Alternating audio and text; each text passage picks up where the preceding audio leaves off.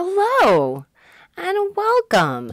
My name is Elizabeth. My pronouns are she, her, and I'm really glad you're here because I read We Need to Do Something by Max Booth III, and I'm going to tell you all about it. I'm going to start, obviously, with as spoiler-free as I can do, which is that a family of four, mother, father, little brother who's, I don't exactly have a age. I'd put him at about 7, 8. And then our main character who we see the entire story through her point of view, Melissa, she is the teen daughter, probably 15, 16 years old. And a tornado comes through and they don't have a basement. So they go to their bathroom. They bring a couple of blankets and, you know, assuming they'll be there for a little while. And they go into the bathroom and the storm comes and the storm goes. And they can't get out of the bathroom because a tree has fallen and wedged its way into the door and they can't get out. So the rest of the story is them in the bathroom. You know, like, you don't have some life-sustaining things in bathrooms. So, yeah, that's the plot. So if you want to know all the details, well, not every detail, but a lot of the details, certainly the important plot points, join me for the ride.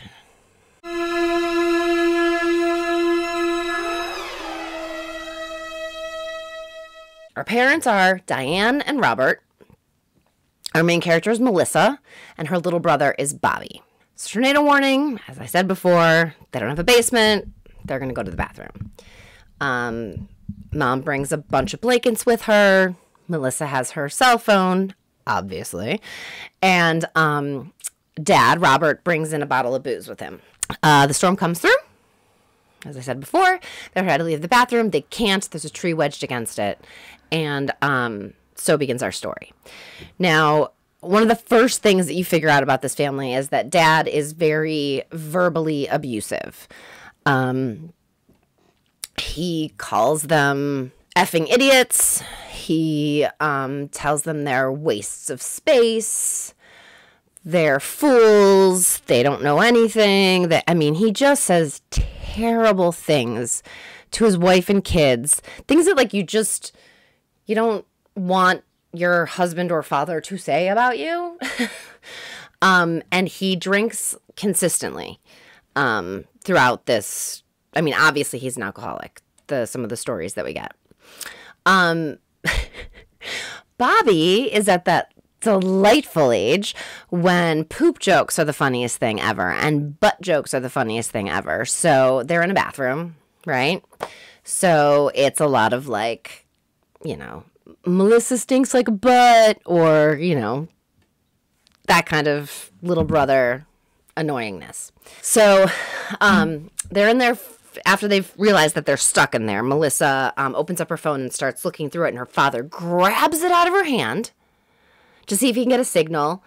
And they realize that they can get the door open just about 4 or 5 inches.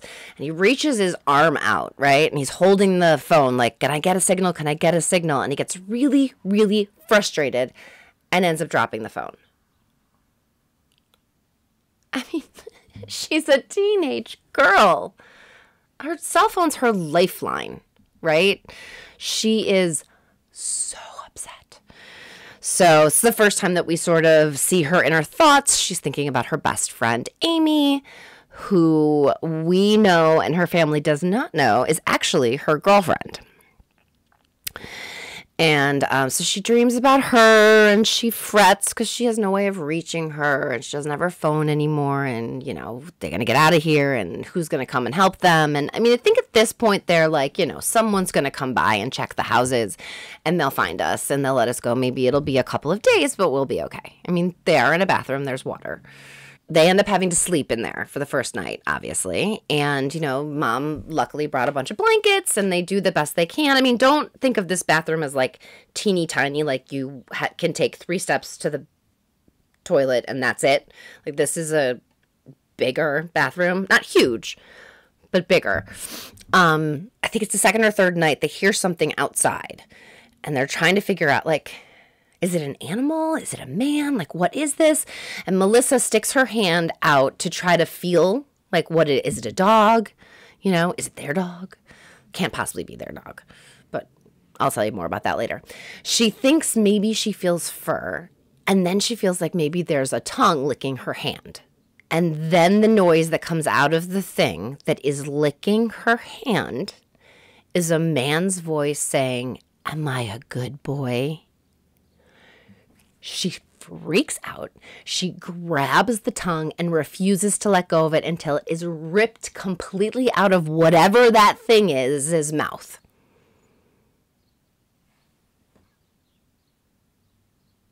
So now they have a severed tongue in the bathroom with them. This is the first time Melissa thinks back to that occult spell she did with Amy. I wonder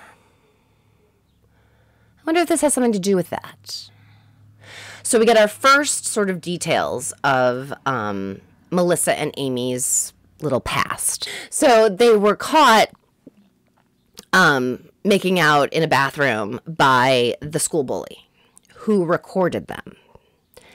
And they're not ready for the world to know, right? They're just sort of figuring out each other. They're just sort of figuring out themselves. They're not ready for it. Amy says, I found this Reddit. I found this subreddit. There's spells from a grimoire. We can do this one spell. This will keep us safe. And so they need to do this spell. They need a tongue. Yeah, they need a tongue. Well, it turns out that the family dog, Spot, the one that Melissa was like, is this our dog? Yeah, it's not their dog because Spot died. So, and Spot was buried. And she knew exactly where Spot had been buried, and it had only been like a week. So she and her friend went and dug up the family dog and cut out the tongue to use for the tongue spell against this bully. And the night after they did it, that evening, this boy ends up choking on his own tongue and dying. And the girls are like, that wasn't exactly what we were going for. Oh my God, was this our fault? Did we do this? Like, oh no. Melissa gets really worried. Amy's like, maybe he was worse than we thought he was, and that's what he deserved. Great. We're a couple days in, and Robert finishes his booze, and he gets even more obnoxious and cranky and awful. And the father says, I think we need to eat the tongue. Like, we need to eat something, and we have flesh that can be eaten, so we need to eat this tongue. And so Melissa says that she'll do it. She'll start. And she cuts off a small piece, and she manages to choke it down. And when the rest of the family members take their piece, they vomit. She's the only one who can hold any of it down. The rest of them are able to just vomit it up, and they're just like, this is gross. And at this point, Robert gets so frustrated and with how awful he feels that he takes out the cough syrup and a bottle of NyQuil, and he drinks them because he needs alcohol. Remember, the door is like 3 to 5 inches open. And, I didn't tell you this. They're in Texas, which I guess is kind of important because the next thing that happens is that a rattlesnake crawls into the bathroom with them. And they flip. Because, it's a rattlesnake. They're venomous. That's not good. So, they try to keep an eye on it, and they try to huddle in the tub, and they all end up sleeping in the tub that night to try to stay away from the snake, which I think is kind of nutty because the snake can go wherever it wants because it's a snake, but whatever. So, but it's a novel. It's a fiction story. We got to take a few things, take it with a grain of salt. So, it's the morning again. It's been probably a week at this point. Bobby needs to go to the bathroom. He needs to go to the bathroom. He needs to go to the bathroom. He needs to go to the bathroom. I have to go to the bathroom. I have to go to the bathroom. So he jumps up and he finally pees in the toilet. And as he's peeing, and his sister is like, ugh, he's sighing like it's the greatest thing ever. He starts singing a song about how, I love to pee and peeing is best, because he's, again, a 7 or 8-year-old boy. And that's, hilarious. And he's obviously enjoying himself. And all of a sudden he yelps. completely freaks out, grabs his own wrist, and starts screaming.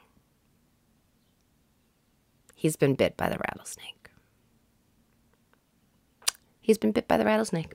And of course, Mom and Dad start fighting about how to take care of him. Mom is like, take your belt off. Give it to me. I need to make a tourniquet. And he's like, no, we have to suck the poison out. That's the way it is in every single movie. What are you talking about?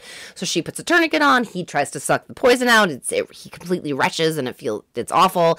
And Mom, puts the tourniquet on and just starts rocking him, right? This mom gets the garbage can on top of the snake and puts the toilet, the back part, the heavy thing on the back of the toilet, whatever that's called, toilet lid, onto, leans up against the garbage can so that the snake can't turn over the garbage can. So now she's just, cradling her baby and, trying to say it's going to be okay. And Melissa starts to think about the second spell they did. She and her friend Amy did to try to get rid of the thing that was inside Amy. They thought maybe she was possessed. Maybe something was residing within her. They were scared. And Amy said, well, we can do a necromancy spell. Melissa's like, a necromancy spell? Raising the dead? And she's like, well, we're going to want to get rid of the thing that's in me. Whatever that means. We're only getting this piecemeal because it's Melissa's memory. So at this point, she starts listening to the conversation between her mom and her dad. And this is happening as Mom is cradling Bobby. Okay. And Dad says, well, so why hasn't he checked up on you? And Melissa, who is, teenage girl, what are you talking about? She's completely ignored. There is no response to her. Mom says, I told him if he didn't hear from me by midnight, then there maybe something had happened. And, and Dad's like, what do you mean something happened? You think, you thought that I would be, violent with you? What are you talking about? And you're scared of me? Well, sometimes, yeah, I am scared of you. And they keep having this sort of fight and talking about this thing. And Melissa cannot figure out what the hell is going on. And she's like, stop ignoring me. You have to stop ignoring me. Tell me what's going on. And all of a sudden, it's like all the pieces sort of fall into her head and make a tapestry. And she goes, oh, Mom, have you been cheating on Dad? And she says, yes, I have been seeing someone. I deserve to be happy, and he makes me happy.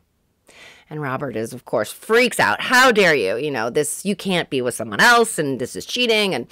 And she screams at Robert, I asked you to stop drinking. I asked you to help more around the house.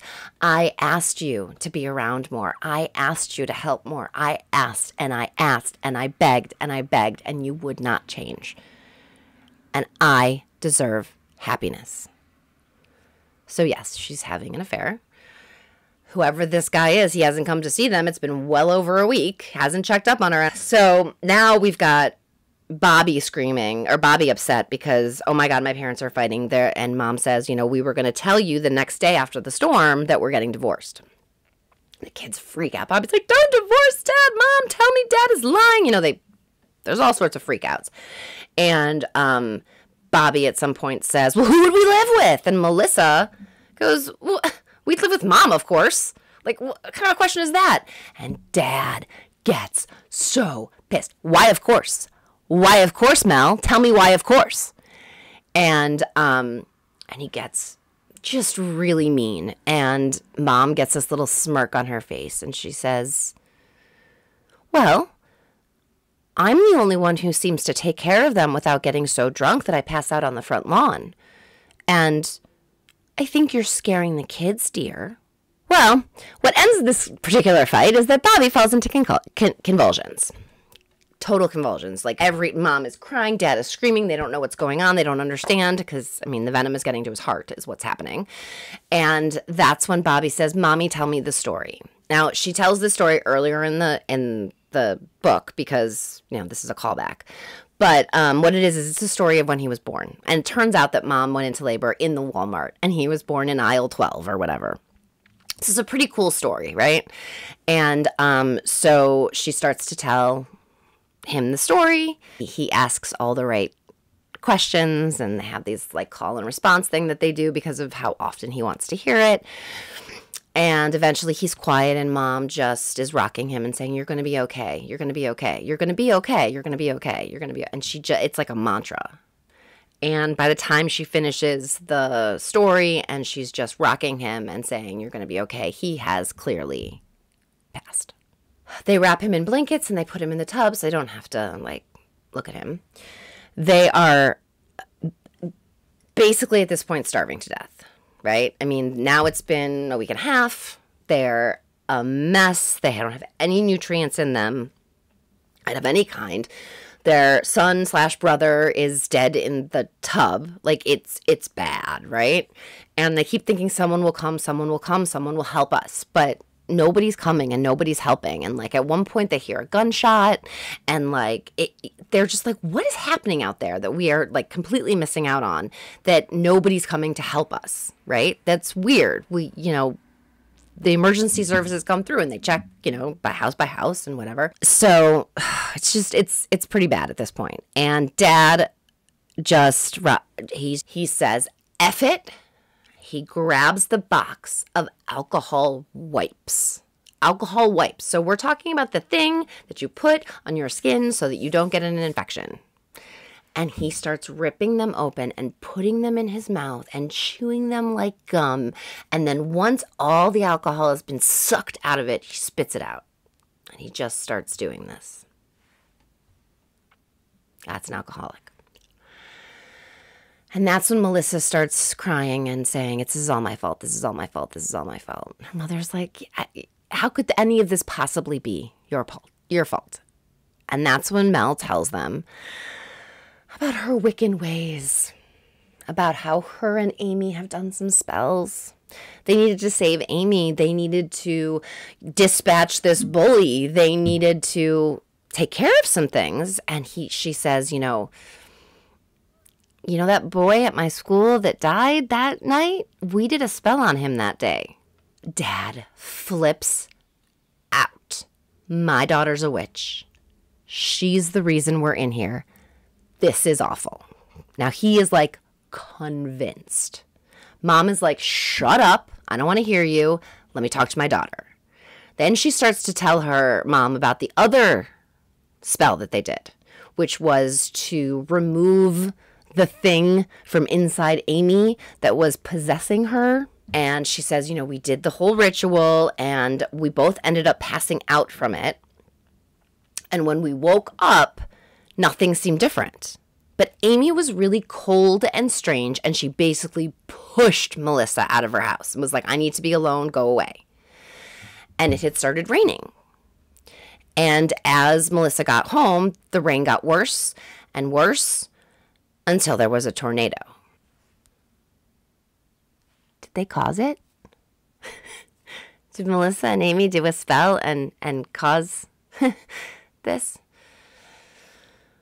I think the author wants you to think that. Again, Dad agrees. It's all your fault. Bobby is dead because of you. Mom says to Dad, if you speak to my daughter that way again, I will slit your throat. And Dad says, well, I look forward to it. I mean, they are just so toxic. Melissa sees a NyQuil bottle that Dad missed that has about a third of it left in it.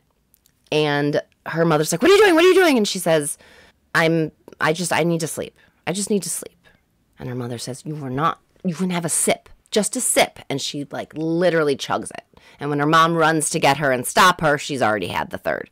And it doesn't take very long for her to start to feel woozy and fall asleep. But she's also remembering, is her mother slapping her? Is her dad punching her? Did she lose her tongue? What's licking her legs? Like, she's completely hallucinating at this point, right? And her hold on reality is very loose at this point. And she manages to pass out. And the next morning, when the three of them are all awake, Dad says, oh, the most horrifying thing ever. Dad says, we have to eat him. And the mom and Melissa are like, what are you talking about? And he says, we're going to starve if we don't. And Mom's reaction is great. She says, then we starve. There's no other option. I'm not eating my child. Are you out of your mind? So it's at this point that Dad starts to admit to them that he can't see anything. He has gone blind. And Mom says, you know, those alcohol wipes you ate, I'm pretty sure caused blindness. And he's like, well, why didn't you tell me? And she's like, would you have believed me? Would you have stopped? You would never have. What's the point? So he's like, I can't see anything. And my eyesight is gone. And like blood starts to drip from his eyes, right? Because you're not supposed to ingest those things. So Dad is really frustrated, of course, and he starts lashing out, and he ends up breaking the mirror. And then he realizes that there's all these shards of mirror, so he takes off his shirt, and he wraps it around his hand so that he can hold one of the longer shards, and he goes over to his son, and he cuts into him. And he literally starts, like, eating his organs raw. Doesn't last very long, because the next thing you know, he's leapt out of the bathtub and he's on all fours and he's just vomiting, right? Just gore and disgustingness. And he crawls his way to the door, to the 4 to 5 inches, and just starts screaming, "Help, a coven of witches is trying to kill me. They've killed my boy. I need help." He passes out in front of the door. Everybody wakes up because they hear a sound. Is it music? I think maybe it's music.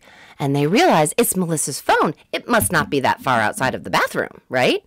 So now that it's ringing and Dad knows where he should feel, you know, through the door, he is able to get his whole hand on it. And he pulls it in and he opens it. He says hello and he says, yes, of course. Yes, I understand. No, of course. Not, I understand. Okay. The minute he's off the phone, he breaks it and he throws it out the door. Mel freaks out, but he turns on her and says that it's her Wiccan ways that have caused this, and he attacks her. His hands are now around her throat. So in the middle of this crazy chaos, Mom does the one thing that she thinks might stop Dad. She lets the snake go. She literally lets the snake go. It grabs a hold of Dad on the cheek, just bites a hold of him and just hangs there. Okay? Until he manages to rip it off of his face, leaving not a lot of flesh. Then in his insanity, he bites the head off of the snake, spits it out, and is screaming the whole time, "Kill the witch, kill the witch, kill the witch," until he collapses and dies. So we've got mother and daughter left, and that is it. And Mom takes up the largest shard and starts attacking the bathroom door. And she does this for a long time. Melissa's like, Mommy does this for, maybe it was 2 hours. Maybe it was 2 days. Maybe it was 4 days. Maybe it was 40 minutes. It seemed like she did it forever until she broke out a little door inside a door. And she manages to crawl through and leaves Melissa alone in the bathroom. And as Melissa is sort of coming in and out of consciousness, she wakes up, she thinks that there's a dog licking her hand at one point. And she thinks, oh, is that Spot? How'd he get his tongue back? I mean, she is having some crazy thoughts. Okay, crazy thoughts. Like I don't think sanity exists in her mind anymore.